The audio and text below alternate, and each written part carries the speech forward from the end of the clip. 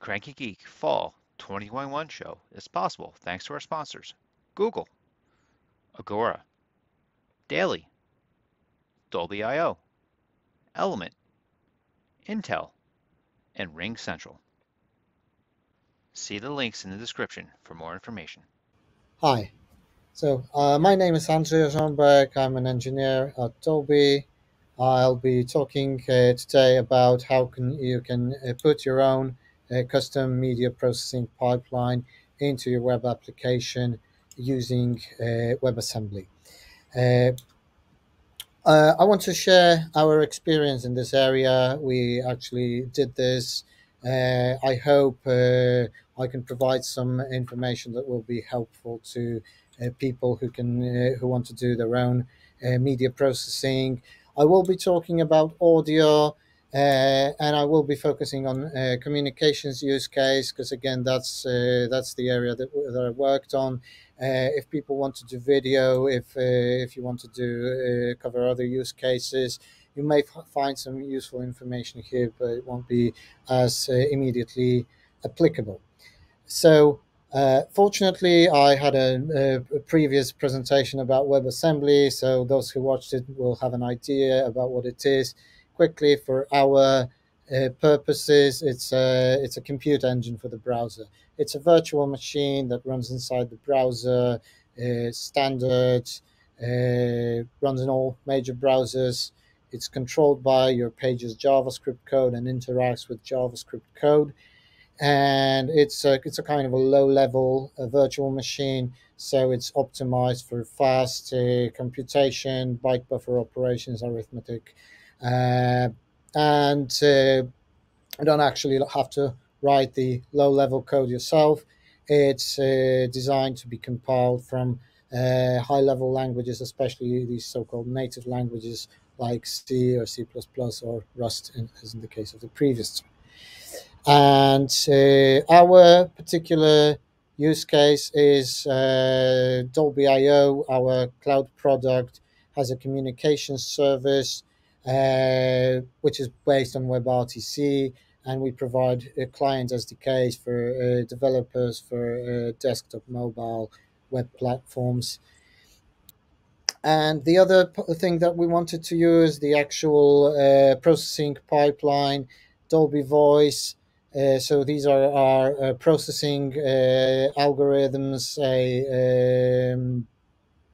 our codec, and a network protocol that runs on top of RTP.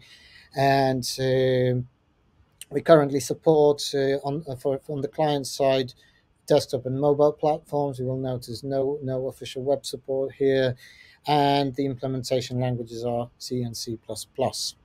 So obviously we want to combine these two technologies. So when you're using the Dolby.io SDK, you can have the special Dolby Voice processing and we're covered for desktop and mobile. We want to do that in the browser as well.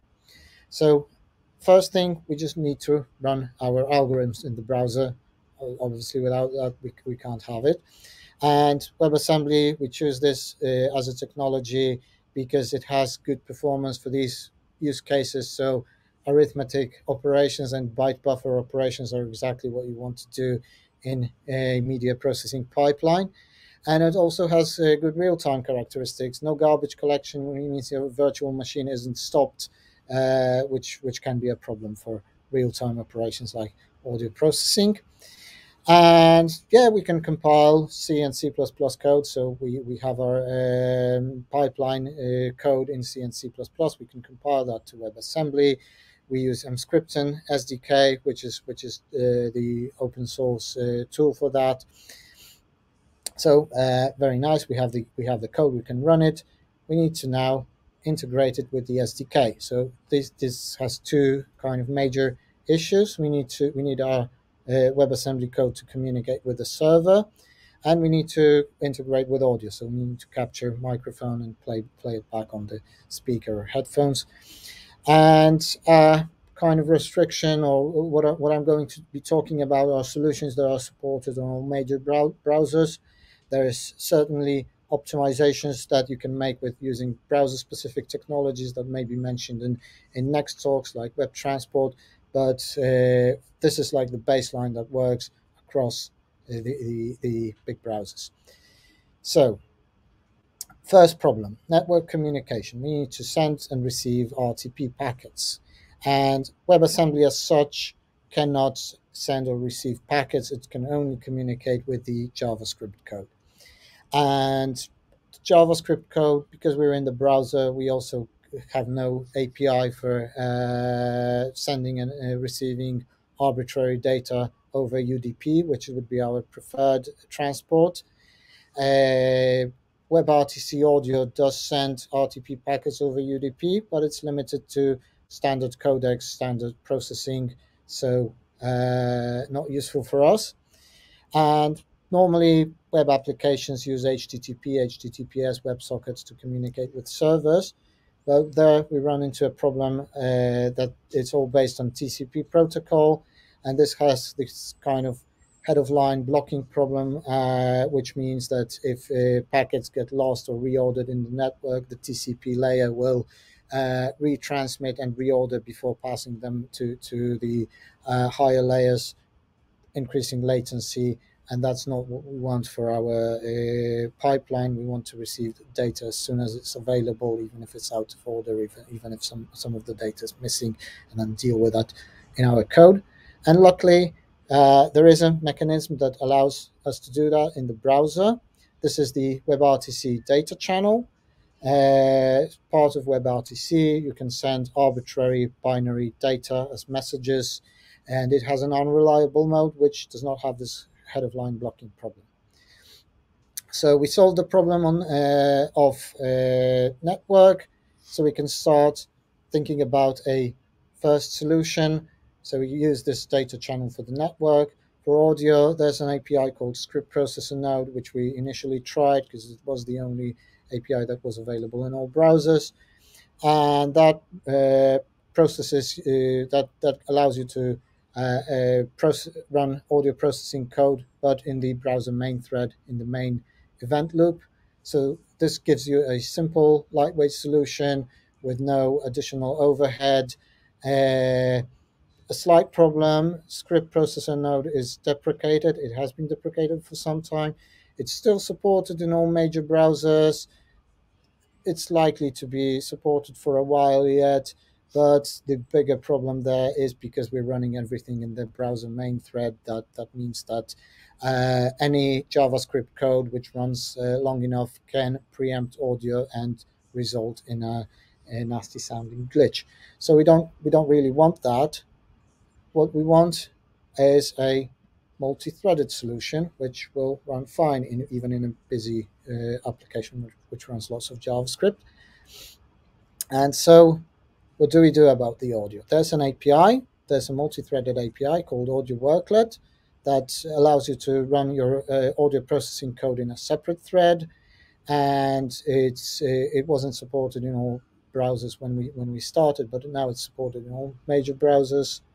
There are restrictions to what you can do in your code in the audio worklet, and these are of two types. So one thing is that there are some operations that you can't do, like timers, like you don't have a global object, so no access to wall clock, for example, which was a bit of a problem for us. And the other problem, maybe a bigger problem, that you have no control over the underlying buffer length. So you have a strictly limited time budget, in which you have to run your code, which you can again not control. And this also may be a problem. So in some cases, audio worklets may not be suitable for running at least part of your media processing and maybe all of your media processing code, depending on how it's structured. And so I mentioned threading. So how do we do threading? Well, C and C++ code, most media processing code is multi-threaded, and our code is multi-threaded. And in C and C++, you have this model where threads operate on shared memory. And JavaScript, you can also do in the browser, you can also do multi-threading, but normally threads are isolated and they communicate over message channels. So these are two very different threading models. And actually, Mscripton can compile multi-threaded C or C++ code using this pthread emulation feature. So to provide this shared memory, it uses something called shared array buffer and atomics.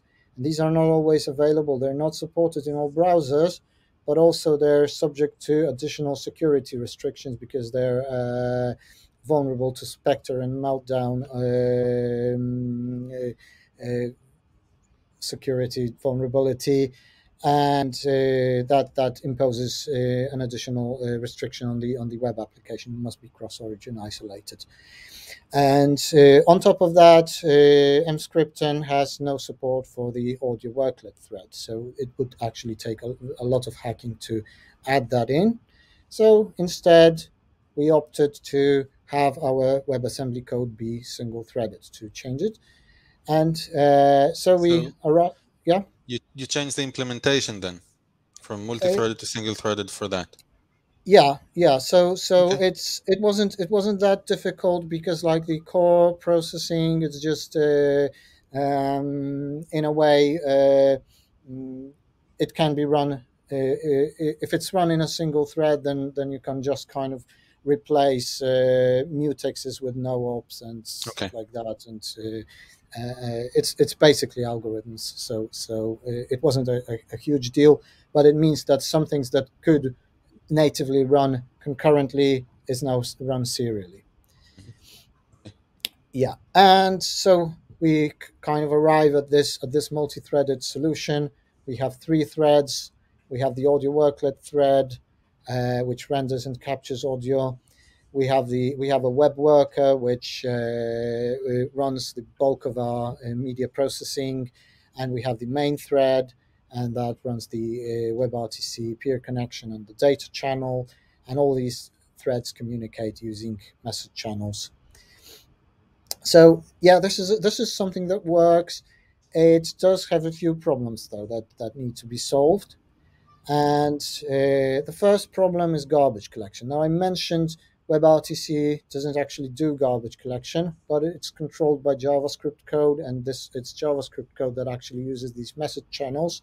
Messages are objects, so exchanging lots of messages potentially means creating and discarding lots of objects, and potentially frequent and long-lasting garbage collection cycles, which, if they happen to be too long, they again cause audio glitches and artifacts.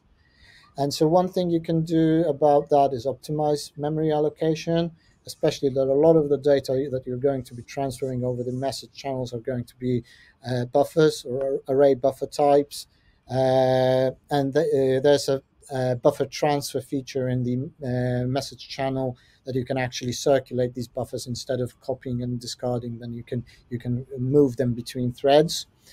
And that solves a lot of your problem. It solves the worklet garbage collection because that's more optimized for real-time performance, and it greatly alleviates the worker one. So these garbage collection cycles still happen. They can last up to hundreds of milliseconds, but they're fairly infrequent. And the other thing that you can do, because if your worklet runs but your worker stops, you suddenly stop receiving your audio. You have nothing to play back. So if you just directly drop to silence, and then if you get new audio, you start playing it back, it generates glitches on these two discontinuities at the end. So you can apply some algorithm to make this less harsh. So you can kind of try to make it sound better by the code running in the worklet itself. And the other problem that you can have is message channel performance. You exchange lots of messages. These messages are relatively big. So how do message channels perform? It depends on the browser. So in Chrome, they're very fast. In, for example, Safari, they will hammer your CPU if you don't do it right, or even if you do it right. Okay, and the next problem is with the WebRTC data channel itself. Our perfect messaging, our perfect communication channel turns out to be not so perfect. One, as I kind of showed on the diagram, it works from the main thread only. So that means that JavaScript code can stop your packets from arriving on time, and then you can get lots of packets immediately, which is something that the network also does. This is jitter, so it just gives you extra jitter, and you need to have jitter. You need to be able to deal with that in your processing stack. And the other problem is that it employs a congestion control algorithm. So when you have a sustained packet loss of, from our experience, about 20%, it starts behaving very poorly. It starts buffering data. You get very, very big latency. And even if the packet loss goes away, it does not recover or does not recover quickly enough. So you have a broken data channel. So you either restart it or you use an alternative that's only available in some browsers at the moment, like maybe Web Transport, which will be talked about in the in other sessions. Okay, so to sum it up, it's a lot of effort. As you can probably guess, you may get from this, there are a lot of problems that you have to deal with. Is it worth it? Well, obviously, the actual benefits depend on your particular media processing pipeline. For us, first thing, we were able to get better quality for things like noise reduction, for example, than standard WebRTC. We were able to reduce load on the server side, and some of it is because we kind of offload some calculations to the user's browser. But not only that, but using a custom codec allows us to optimize for certain use cases, like use less bandwidth or have a computationally cheaper mixing of audio for conferences. So that saves us money in the cloud. And for some features, you get better responsive because you don't have this round trip that you kind of activate or change parameters of this feature, and then it goes to the server. And like we have spatial audio now. That's this feature is not ready. So what we have wasn't not ready for public consumption yet. It's in late stages of development. We will make it available probably early next year. But we do spatial audio on the server now. It's in public beta. We hope that it will be more responsive for things like virtual reality in when we actually get to WASM. And if you're interested in listening to how Dolby does spatial audio, you can experiment with the server side version of it as well. So I would welcome you to join our public beta of the Dolby I/O spatial audio program. Here's the link, and that's that. Cranky Geeks Fall 2021 WebRTC event is possible thanks to our sponsors. Dolby I/O, the API of sight and sound. Google and WebRTC.org supporting web real-time communications. Agora, the real-time engagement platform. Daily, build communications into any application. Element, use the Matrix Open Protocol to support real-time collaboration. Intel, offering a scalable open-source media server. And Ring Central, revolutionize your communications with the Ring Central APIs.